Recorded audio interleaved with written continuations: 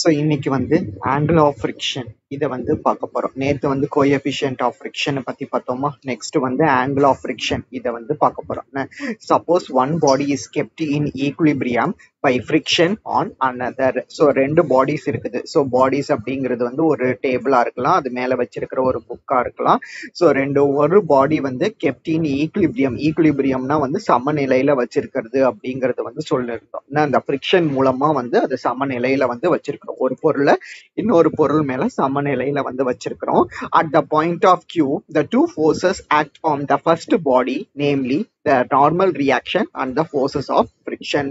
At the point of contact Q னா அந்த ரெண்டு பொருளும் எந்த இடத்துல வந்து டச் ஆகுதோ அதுதான் வந்து பாயிண்ட் ஆஃப் கான்டாக்ட். ஸோ அந்த பாயிண்ட் ஆஃப் கான்டாக்ட்ல வந்து ரெண்டு ஃபோர்ஸஸ் வந்து ஆக்ட் ஆகும். ஒன்று நார்மலா நடக்கக்கூடிய நார்மல் ரியாக்ஷன், இன்னொன்று தான் வந்து force of friction. These two forces act in perpendicular directions. கண்டிப்பா இந்த ரெண்டு ஃபோர்ஸுமே வந்து பெர்பெண்டிகுலரா தான் வந்து ஆக்ட் ஆகும். ஸோ ஃபார் எக்ஸாம்பிள் இதுதான் நம்மளோட பிளாட் சர்ஃபேஸ் அப்படின்னா இந்த இடத்துல இப்படி ஒரு பொருள் வைக்கிறோம் அப்படின்னா இந்த பிளாட் சர்ஃபேஸுக்கு இந்த பொருள் வந்து பெர்பெண்டிகுலர். ஸோ அந்த ஃபோர்ஸ் ஆஃப் ஃப்ரிக்ஷன் எப்பவுமே வந்து பெர்பெண்டிகுலர் டைரக்ஷன்ல தான் வந்து ஆக்ட் ஆகும். And they can be compounded into a single force. அதை வந்து நம்ம சிங்கிள் ஃபோர்ஸா வந்து கன்வெர்ட் பண்ண முடியும். இதை பத்தி நம்ம ஃபர்ஸ்ட் யூனிட்ல வந்து டீட்டெயிலா வந்து பார்த்துப்போம். அந்த கன்வெர்ட் பண்ணக்கூடிய அந்த சிங்கிள் ஃபோர்ஸை தான் வந்து நம்ம என்னன்னு சொல்லுவோம்னா வந்து ரிசல்டன்ட் ரியாக்ஷன் அப்படின்ட்டு வந்து சொல்லுவோம். ஸோ ஃப்ரண்ட் பேஜ்ல வந்து நமக்கு டயக்ராம் கொடுத்துருக்காங்களே, அந்த டயக்ராம்ல நீங்க பாத்தீங்க அப்படின்னா OA equal to F force of friction அப்படிங்கிற மாதிரி எடுத்துக்கிடுவோம். OB ஈக்குவல் டு ஆர், அதுதான் வந்து நார்மல் ரியாக்ஷன் அப்படின்னு எடுத்துக்கிடுவோம். OCங்கிறது வந்து resultant of F and R, அது ரெண்டோட ரிசல்டன்ட் தான் வந்து OC அப்படிங்கிற மாதிரி எடுப்போம்.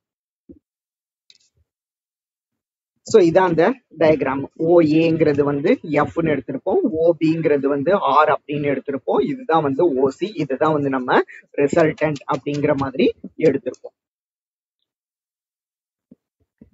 ஸோ அதுல ட்ரையாங்கிள் ஓபிசியை கன்சிடர் பண்ணோம் அப்படின்னா அதுல டான் தீட்டா கண்டுபிடிக்கணும். டான் தீட்டாங்கிறது வந்து opposite side by adjacent சைடுங்கிறது formula தெரியும். அதுபடி பார்த்தோம்னா BC பை OB அப்படின்ட்டு கிடைக்கும். ஆனா BCங்கிறது கீழே உள்ள லைன், OAங்கிறது மேல உள்ள லைன். அந்த ரெண்டு லைனுமே ஈக்குவல் டிஸ்டன்ஸ் அப்படிங்கிறதுனால BCக்கு பதிலாக OA ரீப்ளேஸ் பண்ணிக்கலாம். OA பை OBன்னு கிடைச்சிரும். OAக்கு பதிலாக தான் Fன்னு வச்சிருக்கிறோம், OBக்கு பதிலாக Rன்னு வச்சிருக்கிறோம். But tan theta equal to F by R அப்படின்ட்டு கிடைச்சிரும். Therefore, as F increases from 0, F ஓட ஸ்டார்டிங் வேல்யூ வந்து எப்பவுமே 0. ஸோ F வந்து 0ல இருந்து இன்க்ரீஸ் ஆக தீட்டாவோட வேல்யூவும் கரஸ்பாண்டிங்கா இன்க்ரீஸ் ஆகிட்டே இருக்கும். எது வரைக்கும் இன்க்ரீஸ் ஆகும் அப்படின்னா F வந்து மேக்சிமம் வேல்யூவை அட்டைன் பண்ற வரைக்கும் இது ரீச் ஆகிட்டே இருக்கும். இந்த கேஸ்ல வந்து நம்மளோட ஈக்குலிபிரியம் வந்து லிமிட்டிங் ஈக்குலிபிரியம். ஸோ இந்த ஈக்குலிபிரியம் வந்து ஃபார்ம் பண்ணக்கூடிய ஆங்கிள் தான் வந்து என்னன்னு சொல்லுவோம் அப்படின்னா ஆங்கிள் ஆஃப் ஃப்ரிக்ஷன் அப்படின்னு சொல்லுவோம். Angle Medu by the resultant reaction with which the normal is called the angle of friction. Angle of ஃப்ரிக்ஷனை வந்து லாம்டா அப்படின்ட்டு வந்து நம்ம டினோட் பண்ணுவோம். When one body is in limiting equilibrium over another. So ஒரு பாடி வந்து limiting equilibrium over another அப்படின்ட்டு இருந்துச்சு அப்படின்னா அது ஃபார்ம் பண்ணக்கூடிய ஆங்கிள் இருக்குல்ல, angle which the resultant reaction makes with the normal with the at the point of contact is called angle of friction. நம்ம இங்க மேலேயே சொல்லிட்டோம், ஒரு பாடி வந்து ஈக்குலிபிரியம்ல இருக்குன்னு சொல்லிட்டோம். அந்த ஈக்குலிபிரியம் வந்து லிமிட்டிங்கா இருக்கு நீங்க சொல்லியாச்சு. ஸோ லிமிட்டிங் ஈக்குலிபிரியம்ல ஒரு பாடி வந்து இன்னொரு பாடி மேல இருந்துச்சு அப்படின்னா அது ஃபார்ம் பண்ணக்கூடிய அந்த ஆங்கிள் வந்து at the point of கான்டாக்ட்ல form பண்ணக்கூடிய ஆங்கிள் வந்து ஆங்கிள் ஆஃப் ஃப்ரிக்ஷன் அப்படின்ட்டு நம்ம சொல்லுவோம். இதே மாதிரி ரெண்டாவது ஃபிகர் பக்கத்திலேயே கொடுத்திருக்காங்க. அதுல OAங்கிறது ரெப்ரசன்ஸ் த லிமிட்டிங் ஃப்ரிக்ஷன் அப்படின்னு எடுத்துக்கிடுவோம். அது ஈக்குவல் டு μR அப்படிங்கிற மாதிரி எடுத்துக்கிடுவோம். அது மாதிரி OCங்கிறது வந்து ரிசல்டன்ட் ஆஃப் OA அண்ட் OBன்னு எடுப்போம். அப்ப angle BOC equal to lambda அப்படின்ட்டு நமக்கு கிடைக்கும். அதுதான் வந்து ஆங்கிள் ஆஃப் ஃப்ரிக்ஷன். அப்ப டான் லாம்டா மேல கண்டுபிடிச்ச மாதிரியே கண்டுபிடிச்சோம்னா OA பை OB. பட் இங்க OA வந்து நம்ம μRன்னு எழுதி வச்சிருக்கிறோம். So μR by R equal to mu. So therefore tan lambda equal to mu அப்படின்ட்டு கிடைக்கும். ஸோ இந்த ரிசல்ட்டை வந்து நம்ம நிறைய ப்ராப்ளம்ல வந்து யூஸ் பண்ணுவோம். tan lambda equal to mu அப்படிங்கிறது. Therefore the coefficient of friction is equal to the angle of friction. So coefficient of friction வந்து angle of frictionக்கு வந்து ஈக்குவலா இருக்கும். இது வந்து ஒன் வேர்ட்ல வந்து கேட்கக்கூடியது. ஸோ இதுதான் வந்து angle of friction பத்தின ரிசல்ட். ஓகேவா? ஸோ நெக்ஸ்ட் நம்ம பார்க்கக்கூடியது வந்து கோன் ஆஃப் ஃப்ரிக்ஷனை பத்தி நம்ம பார்ப்போம். இப்போ tan lambda equal to மியூனா lambda equal to tan inverse of mu அப்படிங்கிறது நமக்கு தெரியும். Now the motion of one body at the point O, இதுதான் வந்து point O அப்படின்ட்டு எடுத்துக்கோங்க.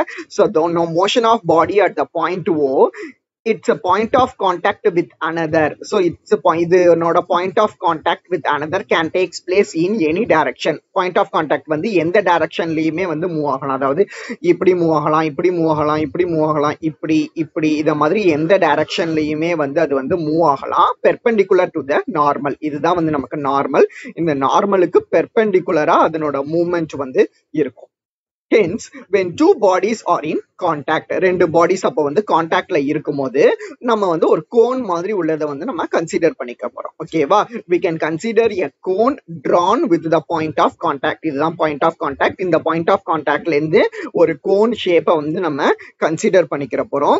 as the vertex, the common normal as the axis, and semi vertical angle வந்து lambda. இந்த படத்துல பாத்தீங்கன்னா இதுதான் வந்து semi vertical angle. இந்த semi vertical angle வந்து நம்ம lambda அப்படின்ட்டு வந்து எடுத்திருப்போம்.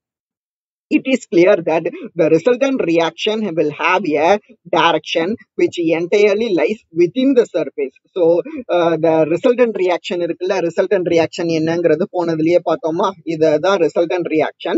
இந்த resultant reaction வந்து இந்த கோணை பொறுத்த வரையில ஒன்னும் கோனோட சர்ஃபேஸ்க்கு உள்ளேயே இருக்கும் அல்லது சர்ஃபேஸ்க்கு மேல இருக்கும். பட் ஆனா சர்ஃபேஸை விட்டு வெளியில வரவே வராது அதனோட resultant. So it cannot fall outside the cone. Such a cone is called the cone of friction. So இந்த மாதிரி கோனை தான் வந்து நம்ம என்னன்னு சொல்லுவோம் அப்படின்னா வந்து cone of friction அப்படின்ட்டு சொல்லுவோம். ஸோ ஒரு சர்ஃபேஸ் இருக்குது, அதுல பாயிண்ட் ஆஃப் கான்டாக்ட் ஓ, இந்த ஓக்கு மேலதான் நம்ம ஒரு பார்ட்டிக்கலை வைக்க போறோம். ஸோ அந்த பார்ட்டிக்கல் வந்து பெர்பெண்டிகுலர் டைரக்ஷன்ல தான் வந்து ஆக்ட் ஆகும். இந்த நார்மலுக்கு பெர்பெண்டிகுலர் டைரக்ஷன்ல தான் வந்து அது ஆக்ட் ஆகும். ஸோ அப்படி ஆக்ட் ஆகுது அப்படின்னா அதுக்கு ரெப்ரசன்ட் பண்றதுக்கு நம்ம என்ன செய்வோம் அப்படின்னா ஒரு கோன் ஷேப்பை வந்து கன்சிடர் பண்ண போறோம். ஸோ அப்போ கோன் ஷேப் கன்சிடர் பண்ணிட்டோம் அப்படின்னா நமக்கு இதுதான் ரிசல்டன்ட் அப்படிங்கிற மாதிரி ஆயிரும். ஸோ நமக்கு கிடைக்கக்கூடிய ரிசல்டன்ட் வந்து ஒன்று கோனுக்கு உள்ள இருக்கும் அல்லது கோனோட சர்ஃபேஸ் மேல இருக்கும். பட் அதை விட்டு வெளியில போகாது. ஸோ இந்த மாதிரியான கோனை வந்து நம்ம கோன் ஆஃப் ஃப்ரிக்ஷன் அப்படின்னு சொல்லுவோம். ஸோ நெக்ஸ்ட் சொல்லியிருக்கிறது வந்து நியூமரிக்கல் வேல்யூஸ் தான். Coefficient of friction, angle of friction படிச்சுட்டோம்ல, அதனோட நியூமரிக்கல் வேல்யூஸ் தான் வந்து கொடுத்துருப்பாங்க. ஒரு வுட்டு மேல இன்னொரு வுட்டு வச்சிருந்தா எப்படி இருக்கும், ஒரு மெட்டல் மேல இன்னொரு மெட்டல் வச்சிருந்தா எப்படி இருக்கும், ஒரு லெதர் மேல இன்னொரு மெட்டல் வச்சிருந்தா எப்படி இருக்கும், அதனோட மியூ வேல்யூ என்ன, லாம்டா வேல்யூ என்ன அப்படிங்கறத வந்து கொடுத்துருப்பாங்க. ஸோ இது மேபி ஒன் வேர்டுக்கு வேணா தேவைப்படும். ஸோ நம்ம நெக்ஸ்ட் பார்க்க போறது பாத்தீங்க அப்படின்னா equilibrium of a particle on a rough inclined plane. சமநிலை ஒரு ரஃப் இன்க்ளைன்டு பிளேன் மேல, ரஃப் இன்க்ளைன்டு பிளேன்னா இன்க்ளைன்டு பிளேனுங்கிறது ஏதோ ஒரு சர்ஃபேஸ் அப்படிங்கிற மாதிரி நம்ம கன்சிடர் பண்ணிக்கலாம். ரஃப் சர்ஃபேஸ் அது மேல ஒரு பார்ட்டிகல் வச்சோம் அப்படின்னா அதனோட சமநிலை அளவு வந்து எப்படி இருக்கு அப்படிங்கறத பத்தி தான் இதுல டிஸ்கஸ் பண்ண போறோம். ஸோ இதுவும் வந்து யூனிவர்சிட்டி கொஸ்டின் தான். இது வரைக்கும் பார்த்தது எல்லாமே மெஜாரிட்டி யூனிவர்சிட்டி கொஸ்டின்ஸா தான் வந்து வந்துட்டு இருக்கும். Let a particle of weight W be placed at A on a rough inclined plane. So இதை தான் வந்து ஒரு rough inclined plane வச்சிருப்போம். ஸோ இது மேல பார்ட்டிக்கல் ஏங்கிற பார்ட்டிக்கல் இந்த இப்படி தொங்க விட்டுருக்கோமா, ஏங்கிற பார்ட்டிக்கலை ஒரு கயர்ல வந்து ஒரு கல்லு கட்டி தொங்க விட்டுருக்க மாதிரி கன்சிடர் பண்ணிக்கோங்க. ஸோ இந்த ரஃப் இன்க்ளைன்டு பிளேன்ல வந்து இந்த ஏங்கிற பார்ட்டிக்கலை வந்து நம்ம தொங்க விட்டுருக்கோம்.